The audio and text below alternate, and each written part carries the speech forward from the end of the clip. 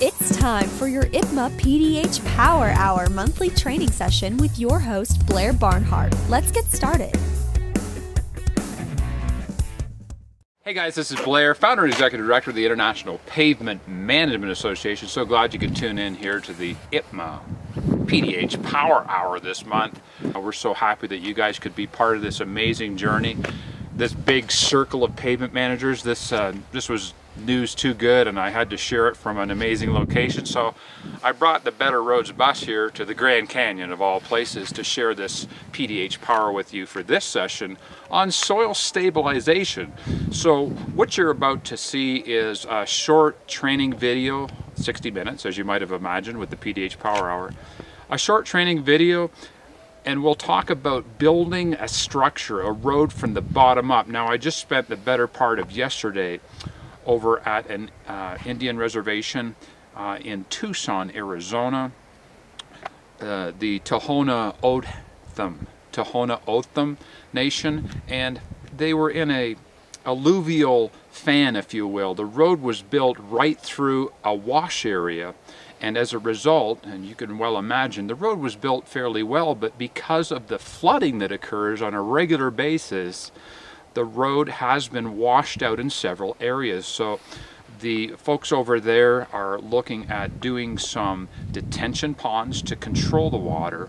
And on top of that, we're going to rebuild the road, about 3 miles of roadway, with cement treated base, or soil stabilization at its best. We'll probably go down 12 or 14 inches and build basically an impervious structure so that even when the water does take over the top of the road surface, the underlying structure will still be rock solid, and hence the Grand Canyon. You know, I don't know if you guys picked up on the analogy there, or the metaphor, but if we can build these roads much like the Grand Canyon and how long it's existed in its state and its beauty here, if we can build roads with a solid structure underneath them, they're going to last a lot longer. So we'll go out, we'll watch a few slides here of a webinar presentation that I did, talk a little bit about cement treated base, soil stabilization, some soil modification, lime stabilization, and so forth. Now, there's a lot of different chemical agents that are available at our perusal for the toolbox of soil stabilization, and FDR for that matter. The important thing to remember here is that depending on your region, you may or may not be able to get your hands on certain materials. So keep that in mind as you specify these projects. So on the back end of the little PowerPoint training series here, I'm going to throw in a 20-minute session where I spent the better part of a day watching the thermal raceway being built in the Coachella Valley, California. Now, Marco Estrada has been involved with soil stabilization and FDR as long as I have, and here's two industry folks out there just chatting it up about soil stabilization, and take out of there the nuggets that are going to help you with your local agencies, saving your roads, keeping them, making them last longer, if you will. But more importantly, when you're doing new construction and building new platforms, keep soil stabilization in the back of your mind, because as you'll see in Marco's case, the savings to cement treat in place the base of the raceway was a significant amount versus trucking in all new rock. And to think about the economical savings and the ecological savings along the way. So I hope you enjoy this PDH Power Hour, the IPMA PDH Power Hour. If you'd like a PDH certificate hanging on your wall, go ahead and click the link that's attached to this page, and we'll get one of those in the mail to you for a $6.97 fee. You know, Lee's got to put the gold stamp on and get it into a nice little certificate for you and get it in the mail off to your local agency or your private sector firm. If you haven't joined IPMA yet, a local agency, free, no charge, no strings attached. You'll get one of these PDH Power Hours once a month. And if you're private sector, this is the biggest no-brainer ever, $197 a month or a mere $19.99 a year. And just know that we're out there driving America for better roads, trying to promote all things pavement management, in-place recycling, pavement preservation. So glad you could tune in here. I'll get a little B-roll so you can enjoy the view here, and we'll get started with the PDH Power Hour.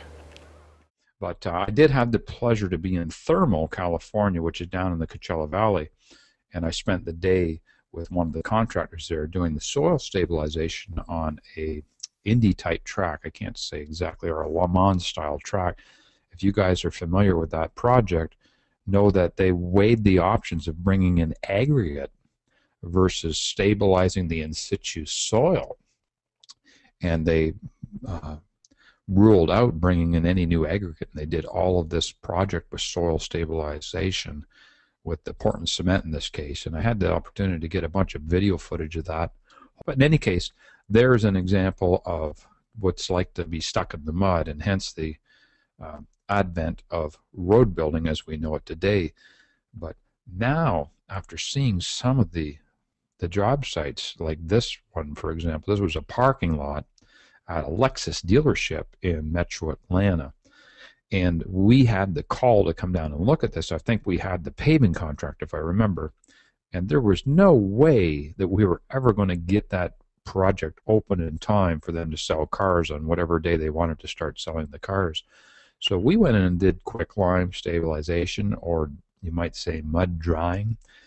When we do this stabilization, it's usually about 6% by weight of the material going into a given cubic yard of the dirt or whatever material we're being dealt with. Whereas if we do modification, and I'm sure a lot of you are well versed in this, even in terms of modification, but if you put 2 or 3% of the quicklime or the Portland cement in, depending on the soil type, we've had a lot of success in these particular applications by going in, especially in the wet, damp climates, and doing the quicklime or the Portland cement modification and soil stabilization. So this job, if you can imagine, you think about the soil type that we're dealing with here, high plasticity soil, saturated in water. You know, there's one of our workers out there with his work boots on, the mud boots or the rain boots, whatever you want to call it.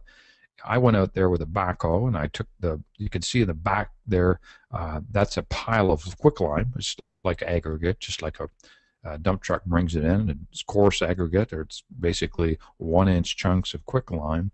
And I took the backhoe bucket and sprinkled it around there and sifted it around with the back end of the machine. When we could, we would go in with the pulverizer. But if you get up close to these appurtenances like we have here, sometimes it has to be done kind of by hand, if you will, with the back end of a rubber tire backhoe or something like that. So top left-hand corner, just a reminder that, and by the way, this was not my excavator. I have been in a similar situation before on ice, and the ice broke underneath me at a golf course one day, and I could have been in this situation had I not tracked away on the ice as fast as I could, and I got out of there before I sunk. But the quicklime and the cement are not meant to fix everything. But remember what I told you guys yesterday about the Natchez Trace Parkway. Bottom right-hand corner, this is a job that we did in Vidalia, again, with the quicklime. And this was a muddy dirt road that didn't have a lot of traffic on it. So we just did the quicklime stabilized base, and the city of Vidalia just put a, let's see what you guys call it, not a chip seal, but it was just a prime and sand, if you will. So a prime coat of diluted emulsion, and sand as a choker on top.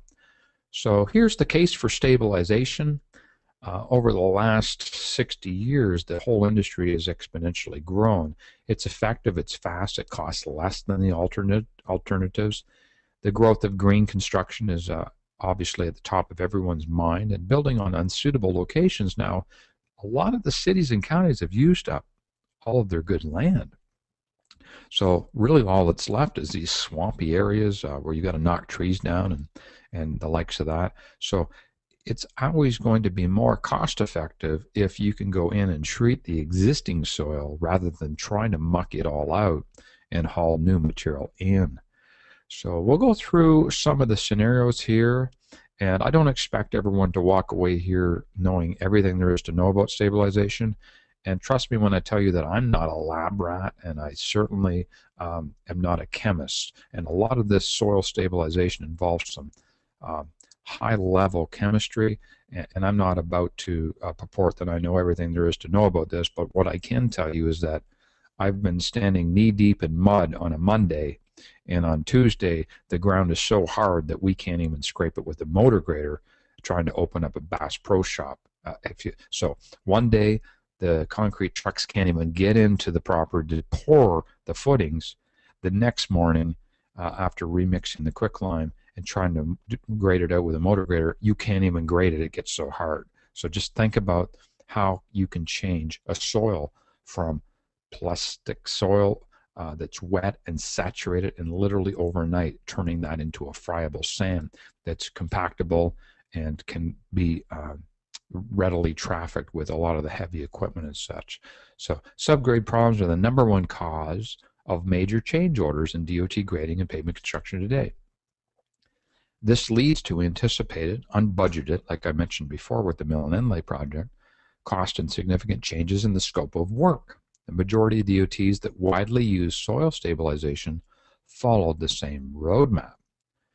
So here we have the case where $5 to $10 per meter unbudgeted undercuts, or $5 to $10 million in unbudgeted undercuts, states looking at subgrades more closely. So if all of a sudden you get hit with a $1 million change order when you're trying to build a bridge abutment, it's certainly a shock in the budget. So the general contractor rejects the payment warranties, and poor quality subgrade is the fault of that. Subgrade stabilization becomes a contractor option during construction. So at the onset of even the Home Depot build-outs and the likes of that, if you flip open the bid documents for a lot of these big high-level projects, you'll see that there's a contingency item now put in there for a lime stabilized base. So depending on the region, or depending on the climate and the rainfall amounts when they're building out some of these huge buildings and bridges and tunnels and likes of that, you may be well suited to go ahead and put a contingency bid item in there ahead of time for the addition of soil stabilization or subgrade modification.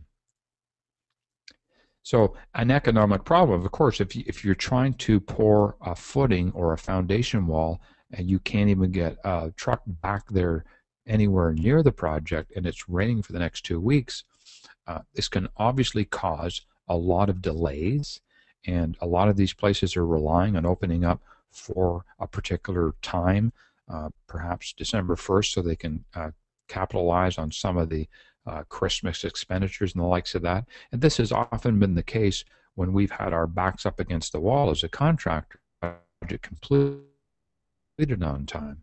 So whenever we have wet or weak subgrade soils, the poor working platforms, or perhaps the actual dirt doesn't meet the requirements needed for density, rather than digging everything out and hauling it all away, now's the time to consider coming in there. And this is right back to the Lexus dealership that I was mentioning before. You know, we sent a rubber tire backhoe in there, wallowing around in four-wheel drive. He's about 12 or 14 inches deep with those front tires, carrying the bucket of quicklime. And believe it or not, the next morning, there was not a drop of water on site. The quicklime is mixed in with the sub-base soil, remixed the next day. And I'm going to mention this in an upcoming slide here. I'm going to throw out the caution flag here on quicklime because it's very important that there's a remixing operation, and I'll cite an example why if you stick with me. The common approaches are pay to excavate, pay to remove from the site, so now you're trucking mud away from the site, and you're paying to dump it off the site, and then you're going to pay for boron material to come back in, and good luck finding anything that's dry if it's been raining for 2 weeks, aggregate, fabric, and before you know it, you got a $300,000 change order. So pay for that material to be placed and compacted. It's a vicious circle. Rather, if you can go in with the cement or the fly ash or the quicklime or any combination of lime kiln dust or something similar, the soil stabilization is essentially engineering existing poor soil into a high performance material.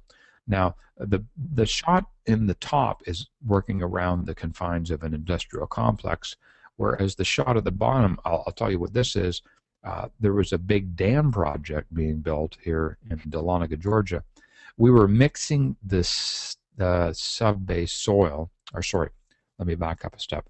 We were making soil to build the earth dam wall with, but the soil had to be treated. Rather than trying to do it in place at the dam itself, we mixed the soil on the ground on the level, remixed it the next day, loaded it onto pans or scrapers or earth movers, whatever you want to call them, and then the earth movers moved the treated soil down to the location, it might have been maybe a mile away, and put the material that was treated into the earthen berm and compacted it in place.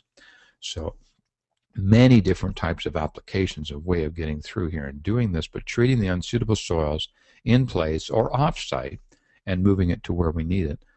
We can use the appropriate chemical for the soil types at hand at the appropriate application rate, so very fixed cost control on the project, and mix thoroughly to a depth of 16 inches or more. Now the bottom right-hand corner of that machine is a 650 CMI or Terex now, but that machine is capable of going down upwards of 20 or 21 inches in depth to treat those problematic soils. Then we can compact it, shape it, and seal it. Again, a reminder, Portland cement, the quicklime, big difference there in the remixing stages. So Portland cement is going to go to work right away, especially if we use a type 3 Portland cement. I don't know if I mentioned that yesterday, Robert, but when we did the runway extension, the contract specified type 3 Portland cement to get an expeditious set. And after we saw how well that performed, each and every job we ever did thereafter, we always tried to get the cities or counties to do the type 3 Portland cement. So expeditious set. Whereas the quicklime, when we do that for modification or stabilization, we have to remix it the following day. Very important that the material is mellowed, as it's called, if you've ever heard that terminology. So here we have an example of 10,000 square yards of poor subgrade. This could be any city or county in America. It could be new construction. It could be old road building. It could be down there at the Thermal Raceway, for that matter, in the Coachella Valley. But a typical cut fabric stone is going to be about $140,000, and a spread mix 16 inches and compact is going to be about $50,000. So 30 to 50% of the cost of conventional cut and fill. The price break, again, even with the stabilization or the soil stabilization, is about 2,000 to 3,000 square yards. So whether you're doing FDR or whether you're doing soil stabilization, about the type size of job that you would require to get a good price, a good unit price would be, I would try to aim for about 10,000 square yards or more at any given time. And again, the hot in place and cold in place trains, substantially more volume needed, and there's probably the more likelihood of bringing a contractor in from out of state to do that work. You're more apt to have 5 or 6 local FDR contractors, whether they have the small machines or the big machines. So 2 main benefits of soil stabilization for pavement construction here. Modification, again, about 2 to 3% of the material is going to be used to do the modification, and that's by weight. So you've got 100-pound dirt, you figure 2 pounds of your modification product. Stabilization, again, upwards of 5 to 6%. So a good rule of thumb if you're doing the Portland cement. And by the way, let me share this tip with you while we're talking about this. So, because every day I try to learn something new, and one of my county engineers taught me this. When he does his FDR or stabilization work with the little zipper or the Zenitis milling head, whatever he uses there, he just rents whatever he can get his hands on. He does it in-house. What he does is he calls the ready mix plant and asks the driver to just bring Portland cement to the job site. So think about that. A lot of the batch plants that we see for ready mix concrete, the mix actually gets done in the truck. The truck is acting as the mixer. So the water, the slag, the Portland cement, the rock, the sand, they all get dumped into the ready mix truck, and then on the way to the job site they add the water and mix it up so it's ready mix concrete when it lands on the job site. Well, what he does, this is Daryl Wiggins from Heard County, Georgia, he orders, and I'll show you in a second how to figure this out, but he orders up the 3 or 4 ton of Portland cement dry. It comes out into the job site with the ready-mix concrete mixer, and they just slide the Portland cement dry down the chute, and it just flows like baby powder or talcum powder. And you can take a roll of tar paper from Home Depot and cut it into, it's already 36 inches wide, so you cut it at 36 inches to make a 1 square yard of tar paper. And you can lay that out on the ground and weigh the material, and you can actually do a little weigh belt calibration right on the job site with a very crude, $20 scale from the local Staples or whatever, $30 scale. So dump it into a plastic pail from Home Depot, know your weight of the pail, and then figure out the weight of the cement.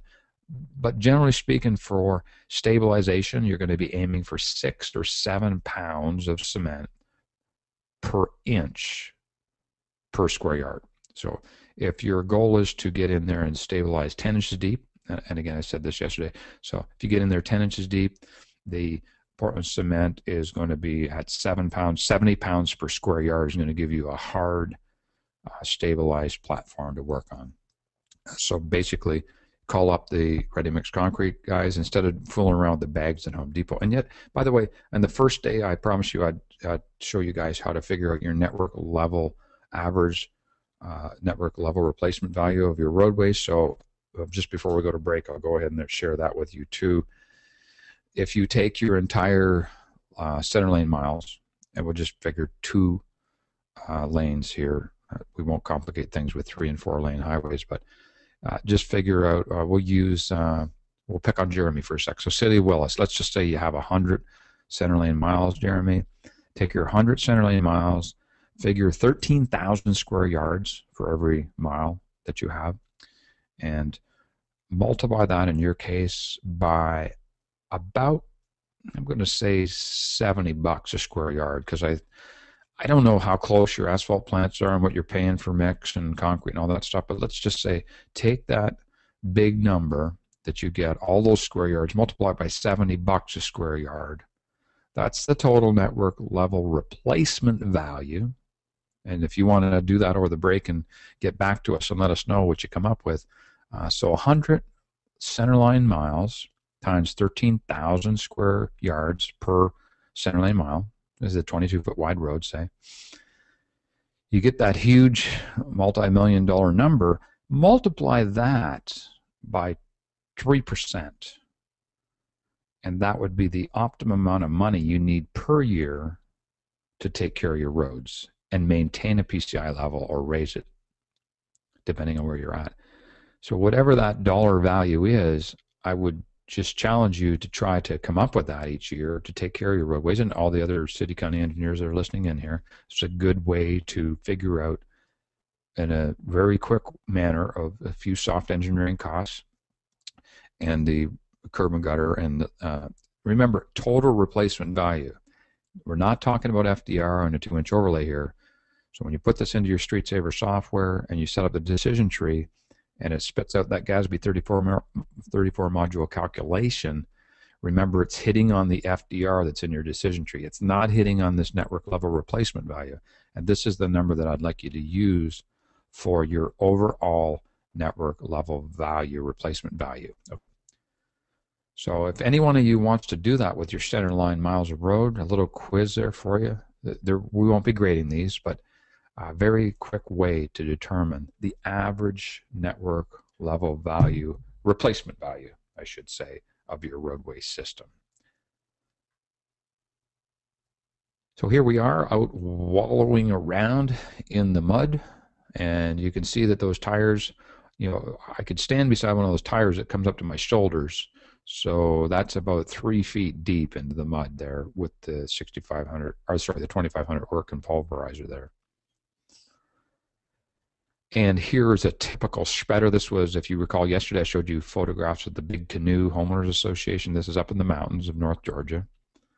And we're putting Portland cement down, spreading it at about 40 or 50 pounds per square yard.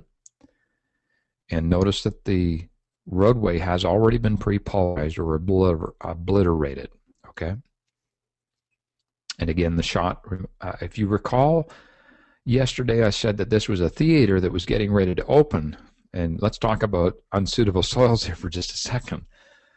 And I know this because my son is friends with the son of one of the folks that was involved with the construction of the theater. What happened, we no sooner got the road ready for certificate of occupancy and it got paved, but guess what, everyone? The theater wall sunk because the footings were poured on unsuitable soil. I'm sorry, I shouldn't be making fun of this. So my son's friend's father, he had a barn out in the country. They had to take all the seats out of the theater and jack up the footings or do something to re-pour everything or do something. And incidentally, there's some more useless information for everybody. There's actually some building in Quebec, back up in Canada, that's sinking. So what they do is they permanently freeze the ground that's underneath the footing. 12 months of the year. They keep the ground frozen so the footing doesn't sink. So we're going to go through these series of slides rather quickly. I don't expect, again, everybody to be experts when they leave here on the entire stabilization aspect, or even like Robert just mentioned here, with if you get to a site where you have to apply some product here to clean up a hazardous waste or contaminated site. You can also use a lot of these materials and similar techniques to do so. So whether it's modification, stabilization, or decontamination, everything that you touch with any of these different treatments is going to be a lot more cost effective. So stable working platform during construction. Here we have the folks out using the DCP, the dynamic cone penetrometer, and finding out, hey, you know, this dirt got really hard all of a sudden, prevents rutting, pushing, and shoving during paving. So Violetta, that was 7 pounds per inch per square yard. So the question was, what was the amount of cement used per square yard to stabilize? So if a good rule of thumb is 6 or 7 pounds per square yard per inch. So again, 10 inches of stabilized base, figure 60 or 70 pounds of cement. Now, again, I'm going to back up and use the 30 tons of 30 miles of Natchez Trace Parkway as an example. The mix designed to achieve the 300 PSI that we were trying to aim for in the field, we only ever ended up using 38 pounds per square yard, but know that that was a lot of asphalt, aggregate, and underlaid dirt mixed together. So if you're doing a sizable job, it would do well, Violetta, to go out and get a job mix formula for the Portland cement. And they're going to just run breaks in the laboratory and come up with the optimum cement. Resist the urge to put too much cement in, because then you're going to just open yourself up to have a lot more cracking that you really don't need. And while I'm on the subject, don't hesitate to learn a little bit more about the micro cracking, not to be confused with micro paving or micro surfacing. Micro cracking involves going out, as crazy as this sounds, you go out the next day after you've done the cement stabilized base and you put a vibratory roller on and you pound the heck out of it, for lack of a better word. You go out there and try to expedite the cracking, the shrinkage cracking that's ultimately going to happen anyways. And the thought process with the Portland Cement Association is, now we're going to go out and force this Portland cement to crack instead of waiting for it to crack down the road. What it does is it creates a finer pattern or spider web of smaller cracks that don't cause as much problem in the asphalt that's put down on top. So believe that City of Santa Ana took good advantage of this this technique called micro cracking.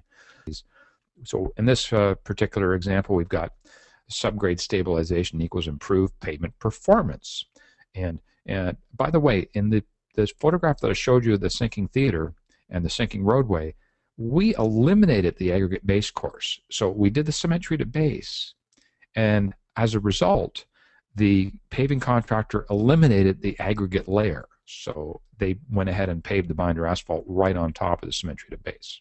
I just want to point out that when we do these FDR projects or stabilized bases, you can eliminate a good portion of the ultimate paving section because you've grown the structure from the bottom up. So in typical pavements, a soft zone develops at the bottom of the base course. The stabilized subgrade moves that zone down to below the stabilized layer, where its effect on the pavement are reduced or eliminated. So some of the stabilization chemicals here, there are many different chemicals to use.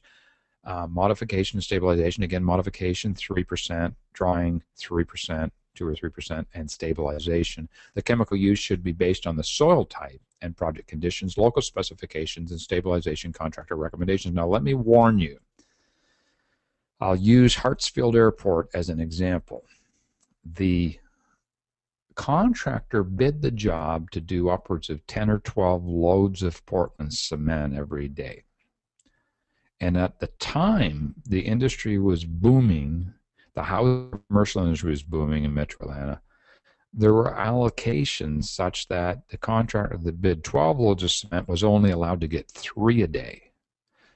So as you put these contracts out for bid, you may be fixated on doing something with quicklime, but at the end of the day, you may find out that the local steel plant or something has increased production twofold, and they need to have more lime brought to the steel factory.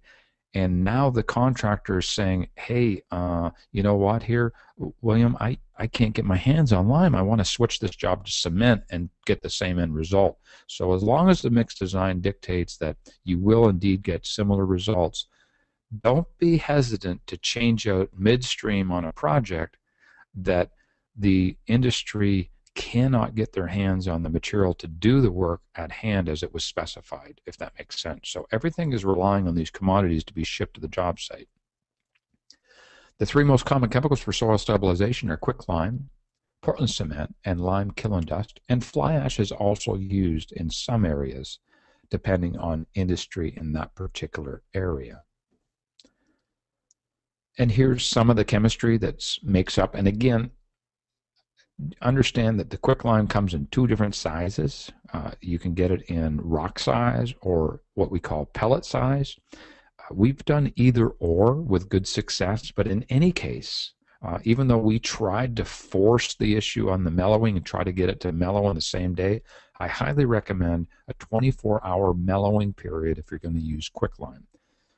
One of the advantages to the quicklime is you can also get a fine size quicklime that is dust-free or dust-proof. They've coated it with something so that when it comes out of the truck, it doesn't dust up, so to speak, or look like there's a big cloud of dust anywhere.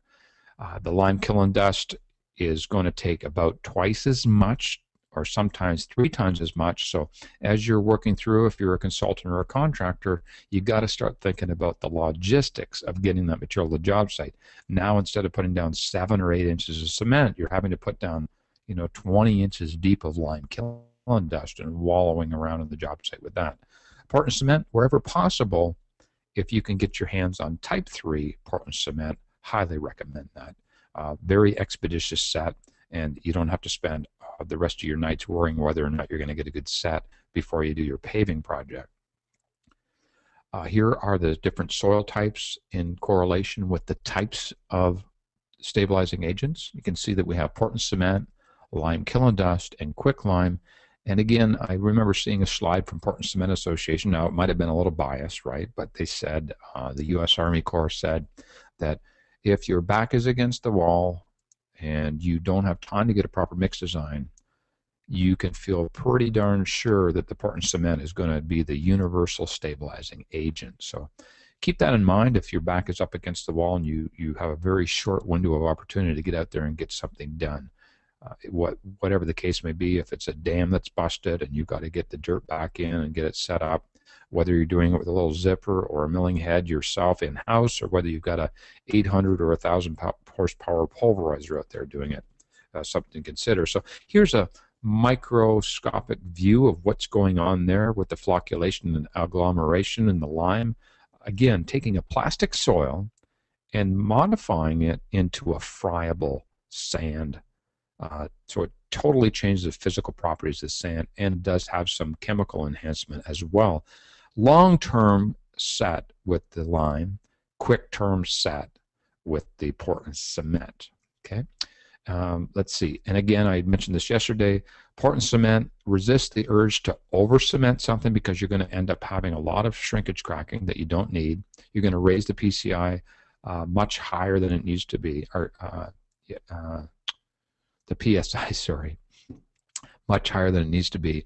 I would much rather see, if you're looking for 450 in the lab, 300 PSI in the field, and for whatever reason you have a choice of putting more cement or going deeper, I'm more about doing 250 PSI at 12 or 14 inches deep and hitting it with a 30-ton roller and a big sheep's foot, pad foot roller, like the three drum roller, the trash compactor type roller that they used at the thermal raceway. I'm more about going deep with less cement than going rigid in a thinner section with more cement, because so many times I've had the call from a city or a county that says, hey Blair, you know, the paving job, we tried to skimp, we tried to save money, we only put an inch asphalt down on the cement treated base, and the city council is wondering why it's cracking. It's only like a year and a half old. Well, I try to always get people to do less cement, deeper section, and thicker asphalt pavement on top. And I wouldn't be opposed to going out and trying to do the open graded or gap graded mixes, the interlayers on top of the Portland cement stabilized base before the hot mix asphalt comes on. And the micro cracking is definitely something you want to look at. Marco's a professional engineer here in the state of California.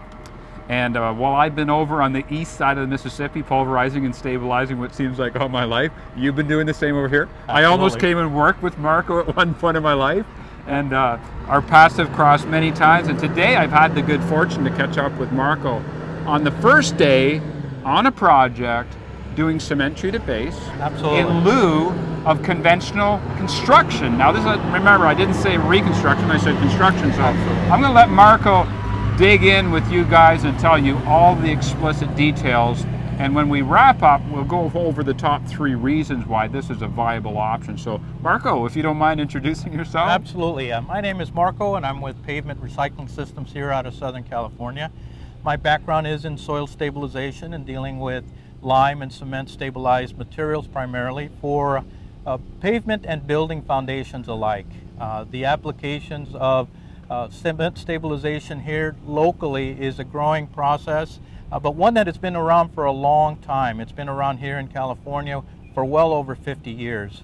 For this particular project here, we were looking at the consideration of, from a design standpoint, of several alternatives. One was removing the material and subsequently exporting it off-site and importing Class II aggregate base in order to address subgrade instability issues and design long-term performance of the material in terms of from a structural pavement design. Yeah. So the other option was to solely import a thin section of aggregate base that they were looking to design the pavement section with anyway, and cement stabilize that material to address subgrade instability, to address a relatively low permeable material as well, because water is a big issue out in this area, and then also the long-term performance of the pavement structure.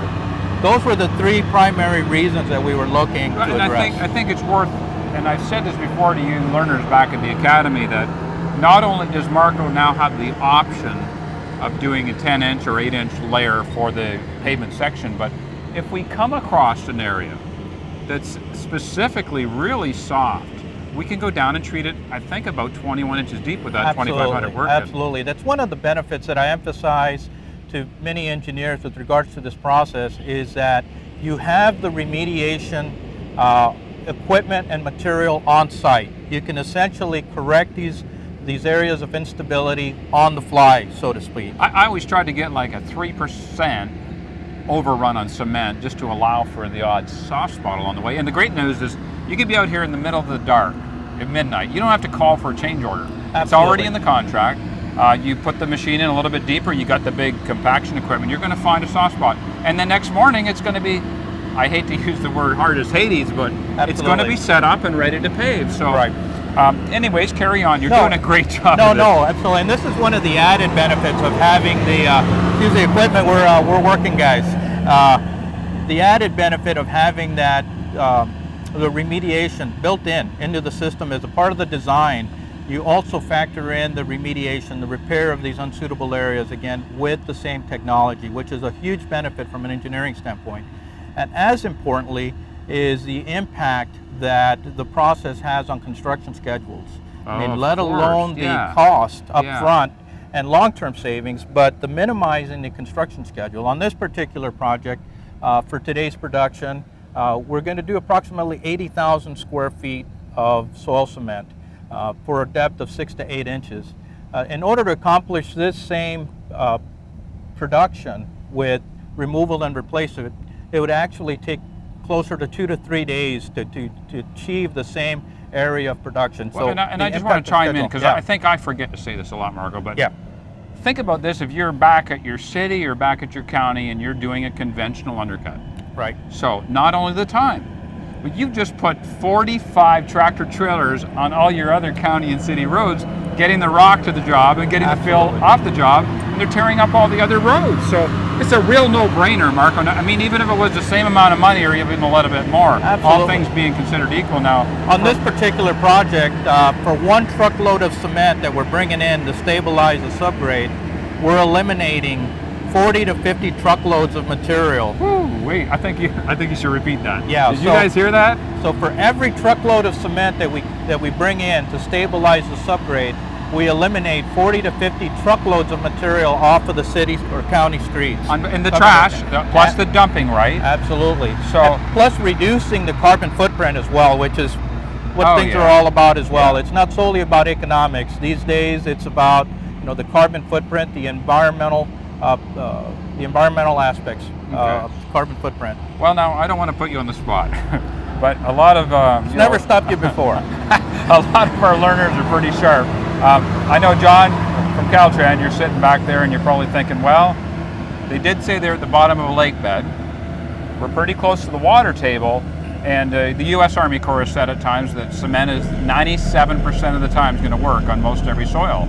But are there any chemical compatibility concerns when we start having a lot of salination in the dirt and being that close to water table? Are there any adverse reactions that could take place, and were they detected, or would they be detected in a mix design, Mark? Very good question. Is that when we encounter these areas where we do have salt in the water, there are a couple of things that we do. We do use the water that is going to be sourced for the project in the mix design. So if we're working in an area where we're, say for example, we were using a natural spring, we would sample that water and use that in the mix design. On this particular project, we're using water from hydrants, so that's not an issue. But one of the things that we do have to concern ourselves from a chemical standpoint is the concentration of water-soluble sulfates. So they have the potential to be a detriment to the stabilization process, whether it's cement, as in this case, or we were dealing with lime. With any calcium-based stabilizer, the sulfates in the soil could be a detriment to the stabilization process. And that would be detected in the mix design process? That would be detected in the mix design and during the laboratory investigation, during the geotechnical investigation.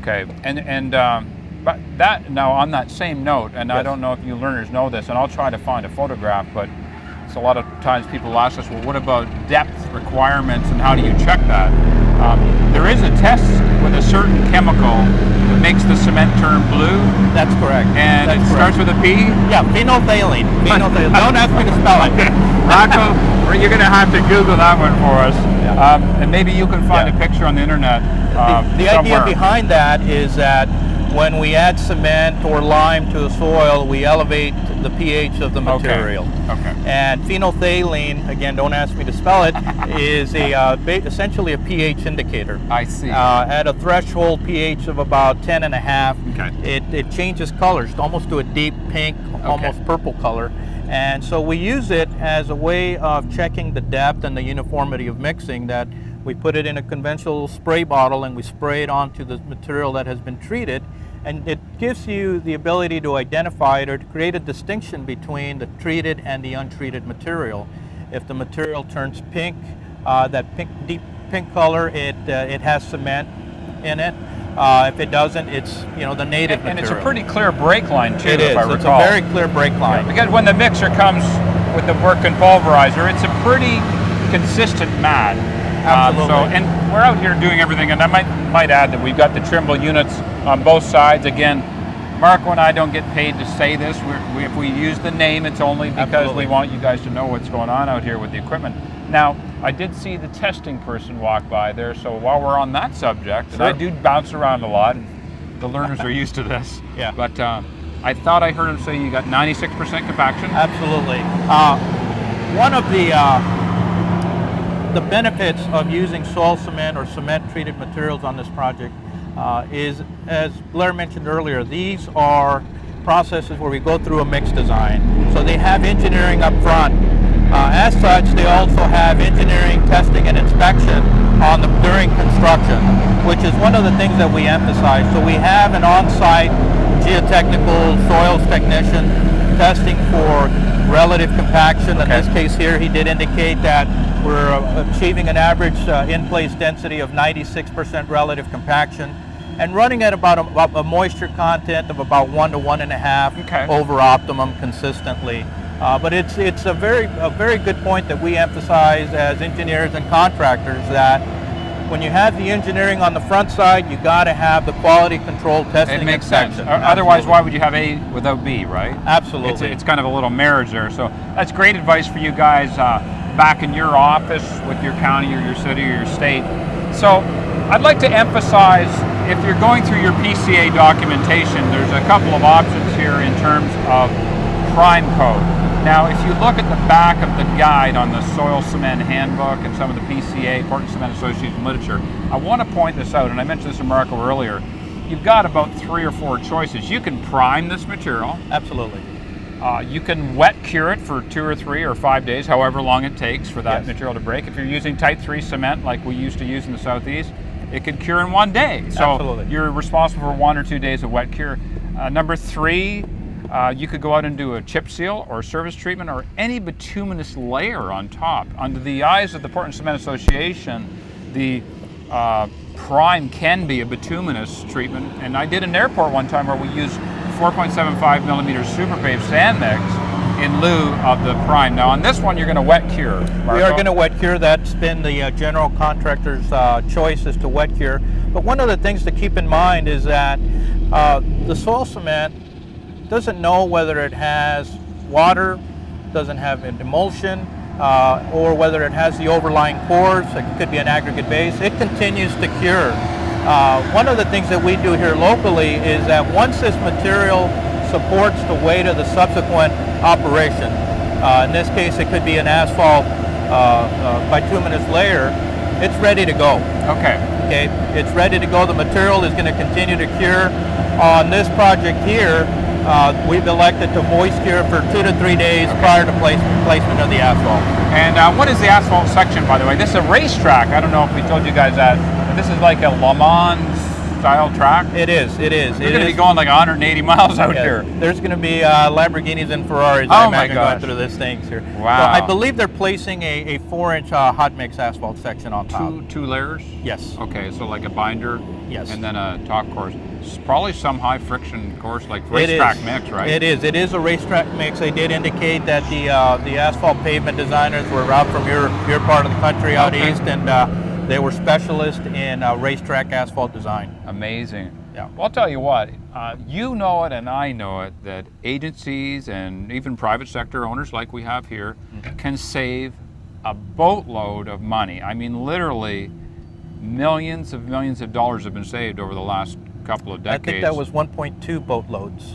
On this one job alone? Yes, 1.2 boatloads. Yeah. I mean, you think about the scope of one project saving $1.2 million just by implementing soil cement or cement treated base.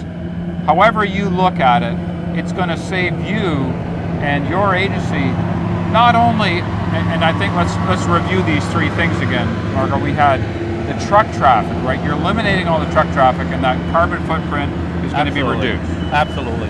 The time that it takes to do the remove and replace is as much as 3 times as long to do the in-place stabilization. So you think about the owner out here wants to start generating income from this track like tomorrow. Absolutely. The sooner he gets it up and running, the sooner he gets his investment. Absolutely.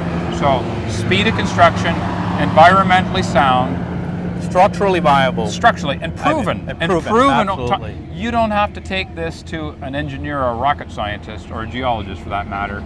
This is a proven technology that works. Absolutely. And I would say, given the choice, if I've had my back against the wall, I think of a job we did for Emory University one time, they wanted it done that weekend. There was no time to get a mix design. Absolutely. But I knew if we mobilized equipment there and started work Saturday morning, we could cement treat the base, and I knew it was going to work. Absolutely. So it's very dependable. It's very dependable. There is an engineering comfort with it as well. I mean, we generally design in this area here for unconfined compressive strengths at 7 days of 300 to 400 psi, which is a very good compatible strength for us here locally for pavement section design. And let's take that one step further. And I just want to drill this home. And if I had my whiteboard out here, we'd do this. But I think you guys will get the gist of this. So many decades ago, say I'll use a state, not mentioning any names, rhymes with Mississippi, and you know, here's how it went down. The agency got thinking, well, let's cement treat our Mississippi mud. So they said, okay, we're going to do this.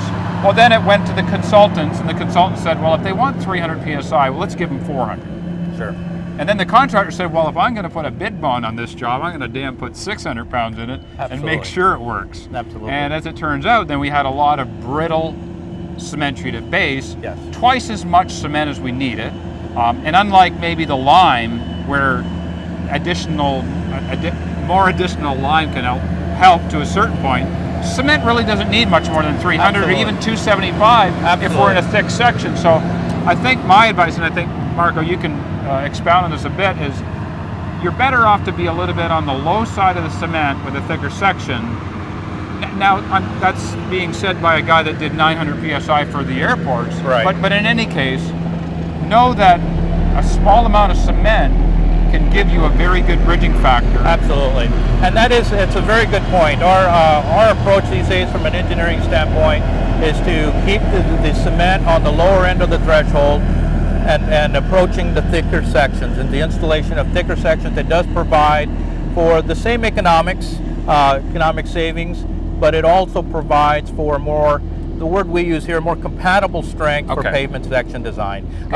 Ridger, higher strengths aren't necessarily always better. Right. Now, and there's two more things I want to touch on before we wrap up. So number one, and remind me we'll come back. All right. You did a lot of microcracking for City of Santa Ana. Yes. Microcracking. Yes. And then I also want to touch on this because Marco has a world of experience, not just with cement, but with the quick limes and a lot of other stabilizing agents. And depending on the type of soil, you have to select what works best in your region.